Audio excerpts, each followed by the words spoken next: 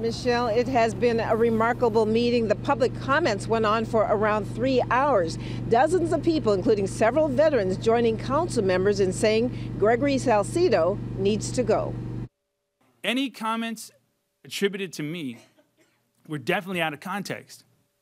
Definitely. Pico Rivera City Councilman Gregory Salcido finally breaking his silence about the anti-military rant that has sparked outrage and calls for his resignation. We've been inundated with death threats. Salcido's classroom remarks secretly recorded by a student.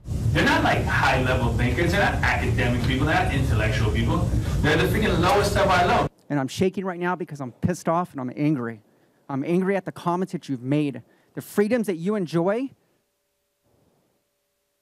was because of the blood that was shed for this country. Tonight, dozens of veterans and community members stepping up to the podium in the packed city council chambers and blasting Salcido.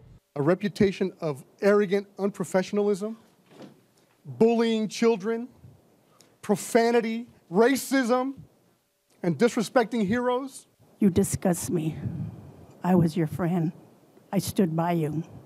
You disappointed me so much. Speakers including a former student. You don't respect your students. You belittle your students.